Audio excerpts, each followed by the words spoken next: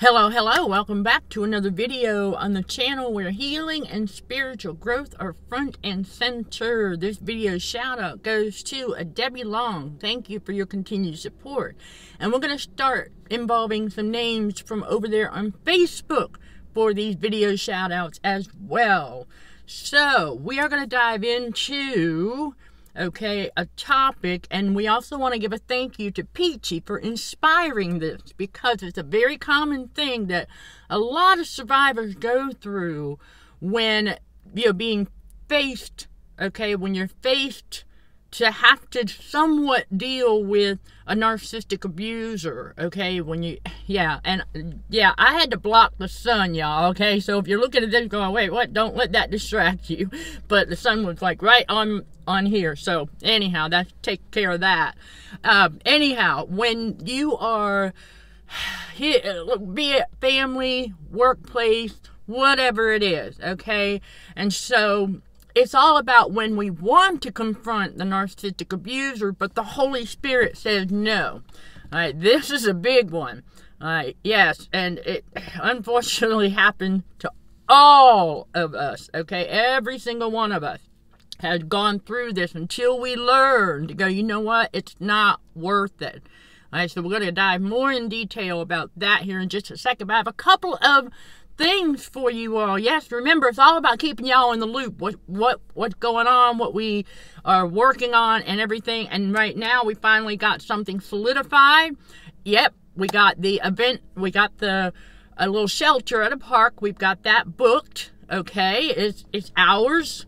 And so we are going to be holding an in-person local meet and greet the author. That would be me. And also, it's part of our 1-year anniversary celebration for Consulting for Heightened Awareness. And I'm so excited. I'm going to put the ad out across all social media.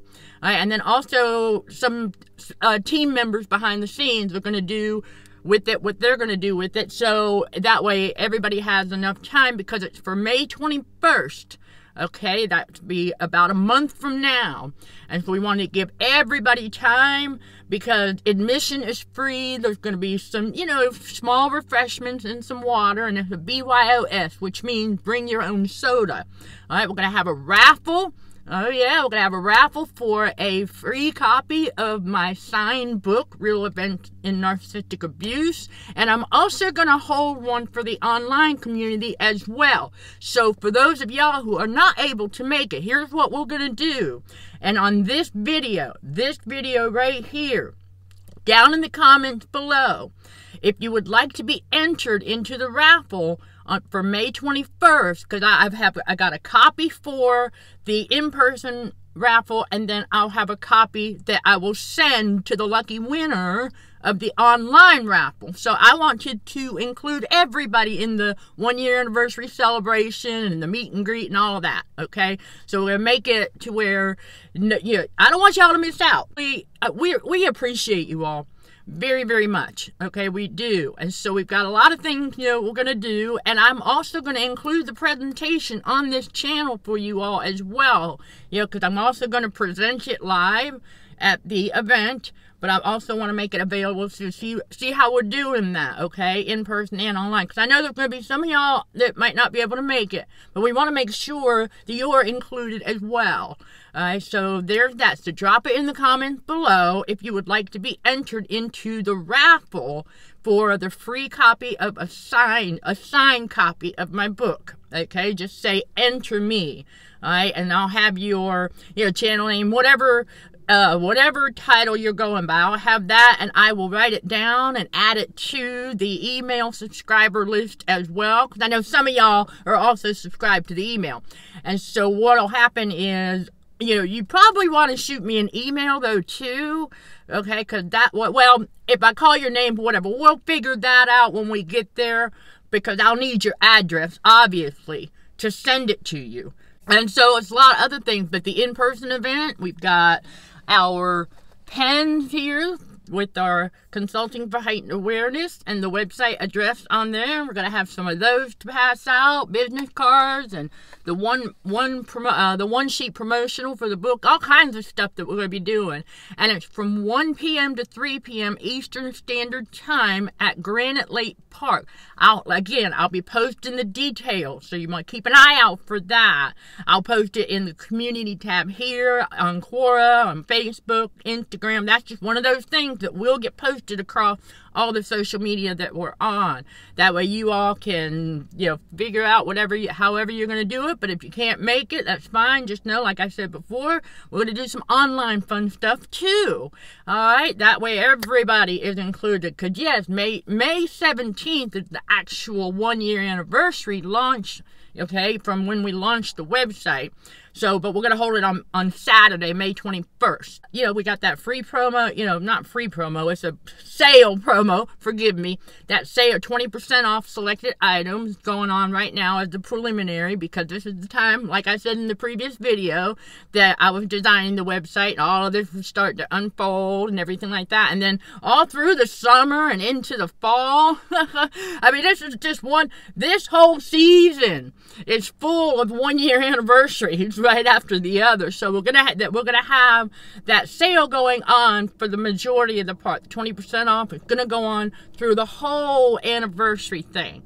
And then when we do the 1-year anniversary of the Patreon channel, we'll probably do some similar stuff. But I'll let y'all know. How we're going to handle that. But it's just back to back. And I decided, you know what? Let's just, the whole season. All right. Anyway, so that's that. And then I also want to clarify something for everyone real quick. I know, just hang in there. We're going to get to the topic. But I got to get this out here because, like I said, on Facebook, just send me a friend request and I accept it. What I won't do is if somebody sends me a friend request and I go to their profile, like this one dude, I went to the profile and it was right there. They're looking for a quote-unquote mistress. I'm not going to accept that. Oh, no. After all, what did we just deal with? Oh, yeah. We deal with some subtle love bombs from several others. We had to put our foot down again. See, that's also part of being bold, y'all. All right, that's just another part of being bold. We were not mean about it. We were just, that's it, put our foot down. Said no. No means no. So sometimes we have to, you got to let the enemy know that we're not playing. That's all part of it. Because I know there's a lot of spiritual attacks going on right now. And it's an ongoing thing, though. But for some of y'all, it's probably a little more ramped up than it, would normally be. Because we all go through those seasons. But it's always going to happen right before God's about to do something big in your life. So never forget that. So it's like part of that, change that thinking. All right, so that like if you get some of those, I call them snakes in your DM trying to love bomb or whatever. And if they're doing that, and that was several. Okay, over the span of the weekend. And so it was just like, okay, that's how the enemy's trying to test. So we're going to point out another quick clarification and a difference between, because there's a lot of people that know, they say, well, God will test you. Yeah, well, he doesn't test you in the way that most people would interpret a test. All right, the devil, the enemy, just like the narcissistic abusers are the ones who test people. All right, they're the ones who test people to see if they got boundaries, to see if their shenanigans will work, to see if they'll get, if they'll get easily annoyed. Well, see, that's what the devil's doing right now with these love bombs, trying to see if they'll work again. And as I said, no, they don't work on chosen empaths, super empaths. All right, it doesn't work anymore because we could see through it. So if you, a complete stranger sends you a DM and it just flat out, it says, anything like, hello, beautiful, hi, pretty lady, stuff like that. It's like, no, that's not a normal way to greet somebody. That's just, that's a clear reference. Okay, yeah, I know, fellow warrior. Thanks for the good chuckle in the email, though, about that. It said some who actually like to hear those words because they like their ego stroke probably were muttering under their breath, and we don't care. That's on them, okay? If they're still in that season of life and that's what they want to do and they need their ego stroke, well, we ain't got nothing to do with them. All right, that's just, But that was, yeah, very true, probably. But it doesn't matter. It doesn't matter. It's like, what, what? That's why we say, in our house, we serve the Lord, not man.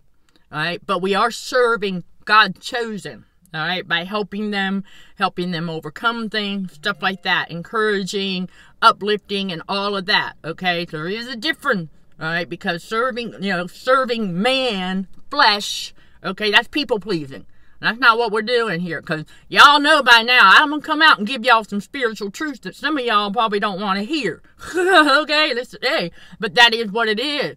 And sometimes, hey, we all had to go through that with people that were, wiser and, more aware and things like that. Had to give it to us. We didn't like to hear the truth, but later on we found out they were right. Okay, and so that's just the way it is. So we're going to, let that be known. But there is a difference. The devil's the one that'll try the testing. God will test the spirit. Okay, that's what he means by when a lot of people mean. And so I wanted to clarify that for y'all, because there's a difference. It's God versus the devil in the spiritual battle. Bottom line. So God will test the spirit. That's why he tells us to test the spirit. Okay, well, to test the spirit. But the devil will test the flesh. There's your big difference there, all right? So, when you want to confront a narcissistic abuser and the Holy Spirit said no, well, think of it like this, all right? Yeah, let's drop this in the comments below, too, because many of us have been here. Oh, boy. Many of us have been here. Somebody will leave a comment, right? And it's like, we want to respond, but then the Holy Spirit, and we start to type it, right? We start typing, all right, what we'd like to respond, and then the Holy Spirit says, nope, erase. Okay? Yeah, so just put, nope, just, drop this. Say, yeah, the Holy Spirit said erase. Okay, put that in the comments below. The Holy Spirit said erase. Because many of us have been there. So for those of y'all, don't beat yourself up. Alright, it happens to all of us. Especially when we get something that, that word salad, and we learn to ignore it. Okay, everyone? That's the big thing. You learn to ignore it. And then we block, delete, whatever it is that we know we need to do to keep the garbage out. And that's a big part of it. So it's like, because anytime, you feel like you want to confront the abuser, the Holy Spirit oftentimes does. Whether you're aware of it or not, it's always going to be the Holy Spirit. Because if you find yourself going, not a good idea, that's the Holy Spirit telling you. Okay, so you're always going to make the right choice when you listen to that intuition and you listen to God. Okay, because a lot of things out there that these drama, chaos causers, that's what they want. Okay, they want to provoke. They want you to confront them. Think about it like this. Okay, the reason, that pull is so strong to want to, especially when you discover that a person you didn't know before is an actual narcissistic abuser, but you didn't see it before. That happens a lot in the spiritual awakening. Oh, yes, it does. That's another thing that happens. You start to see it on people that you never would have, you didn't know it was there. And so when that happens and you feel like you want to confront them, like I shared in the previous video, it depends on the situation. And it depends on, it's like that little video that I had shared with one that's got the demon of criticism. And I just basically put my foot down, being bold, but calm and rational. I didn't yell. I want, our voice, our tone may be interpreted as yelling when we're bold, but we're not. We speak with conviction. All right, that's what the being bold part is. You speak with conviction. And I told them, stop criticizing, because this is not for you. It's just that bold and that firmness. And they have to back off. Okay, they have to. The enemy has to back off. That's all part of telling Satan to get behind us. All right, that's the bottom line. That's part of being bold also. So we got a little combination thing going on, because sometimes you will have to, I wouldn't say confront, but you will have to point at something like that. But let your discernment, ask God. Okay, let the Holy Spirit do it. Okay, because that way, that's where the power comes from to do that. All right, and then that way, because remember, the enemy is always lurking nearby to see if you're going to use that power and authority, okay, to see if you're going to be bold, all right, to see if you're going to say, hey, you know what, no, not going to put up with this, and that kind of stuff. So you always want to really, sometimes you have to step back and do a little bit of an analysis of the situation and let God talk to God. Always, always, always. That's why we're so big about that. Turning to God first and saying, okay, you know what? Because it's like you'll know. All right, depending on the situation. So, like, for example, in the workplace, all right, when you spot narcissistic abusers and they're pulling little shenanigans, like telling you, oh, I'll do that here in just a minute, and then they turn around and they don't do it, and they're waiting to, because they want you to confront them. They want you to chase them. All right, that's a big part of it. That's a big part of why that spiritual energy transfer is so strong, and it makes you want to confront. Like, it's just, like, you want to, but then the Holy Spirit's like, not a good idea. And so that's exactly how you don't give them what they want. That's the bottom line. It's all about, it's part of learning how to starve them of that emotional supply that they're looking for. All right, because they want to see if they can get you rattled up. They want to see, and then not only that, they want to turn it around on you. All right, so let's stop and think logically. We've all done this, okay? But we learned. We've all done this, but we confronted them, right? But it's before we even knew that they were a narcissistic abuser, okay? Let's just think back, because we have to remember what happened. Okay, yes, what did they do? Whatever, depending on what it is we confronted them with in the, previously, we would, they would turn it around and start an argument. All right, they would try to start an argument. They would deny, lie, okay, and then lie some more, and then lie some more to cover up that lie, to cover up the other lie. It's something we pick up on real quick with these people. Ooh, yeah, these narcissistic abusers, man, whoo, the epitome of that.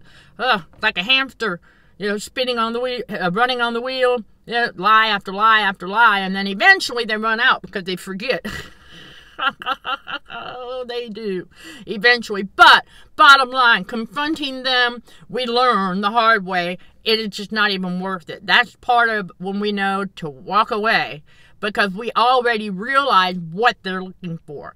All right, they want you to confront them for a number of reasons. So if y'all can think of any other reason besides that, want to start an argument and then try to induce that cognitive dissonance by denying it and lying, okay, trying to make you second guess. Wait a minute, well, wait, am I wrong? Or did I really, stuff like that. Try to make you think, to second guess whether you saw what you saw or heard what you heard, things like that. That's another reason why they want you to confront them. And then also, just to see if they can get you rattled up. So those are the top 3 I can come up with right off the top of my head. So let's share some additional reasons why they would want you to confront them. Okay, and let's put that in the comments below also, so everybody else can kind of, and help. Look, we're helping people connect dots here. That's all part of the healing process and getting further along that spiritual awakening together. This is a journey. Oh, yeah, it's a journey. It's a great one. And so, but the Holy Spirit, will always intervene and say, not a good idea. And, the Holy Spirit will say no in several different ways and remind us that, you know what, this is not even worth our time or our energy. Oh, there's a big one right there. I see, anytime you confront a narcissistic abuser, what are you doing? Yes, you're going to be exchanging that spiritual energy transfer through. Yes. All right. And so when that happens, then it's going to drain the empath of their energy. It's like I've said, in several other videos about how when you identify narcissistic abusers in the workplace and how to protect your energy. Because, look, y'all, that's what you will. If you are not there yet, just hang in there, because you're going to get there. You're going to get to a point where it's like, you know what? Screw all of that. I'm going to do whatever I got to do to protect my energy and that inner peace. It's like I say, that's big. Because by protecting your energy, you are protecting your inner peace. You're protecting the kingdom of God. Remember the kingdom of God, where it's at, right? Yes. So, everybody, just know that. And so you will do whatever you can. And part of protecting that is by not confronting the narcissistic abuser. And so, in a big way, see, that's how God protects us also. You know, you've got that Holy Spirit telling us, like, that's God speaking. Like, not a good idea. So that's just another way that God protects us, no matter what. Because, it's, you know, again, it's all about learning. So, yeah, we don't want y'all to beat yourself up if you hadn't got there yet, but you will. You will. It takes, oh boy, oh gosh, a lot of us can attest to how long and how many times we found ourselves, you know, I guess you could say, I don't want to call it yelling matches, but yeah, some of us ended up getting tricked into doing that reactive abuse, all of that. Oh, there would be another reason they want you to confront them. To poke and prod and try to get you to engage in that reactive abuse so they can turn around and point the finger and call you the abuser. Oh, that is so common. Okay, so just, that's your food for thought on all of that, and some really good reasons why not to confront the narcissistic abuser. And a lot of us, and here we go, number 5, all right, is because they'll call, if you were to let them know, let's say you wanted to confront them and say, hey, you know what, I know you're a narcissistic abuser. They're going to turn right around and call you the narcissistic abuser. Right? That's bottom line right there, too. So, it's like, you know who you are in Christ. You know that you're not going out there to try and intentionally hurt anybody. You know that. So, just, you know, and you've got the empathy. So, yeah, that's it. So you know, you've got the empathy, you've got the compassion, shows an impact. That's what it's all about. Yes. So, you know, we'll break it down a little bit more on, you know, how God's chosen ones are the very chosen empath we're speaking about. Okay, because there's some clarification that needs to be done on that, but we'll have to save that for the next video. And, as always, for additional information, encouragement, everything, you can check out these videos right here. As always, sending love and light to all fellow warriors. Thank you for watching and for your support. Until next time, let's show some gratitude to the Heavenly Father, and you keep being you. In Jesus' name, amen.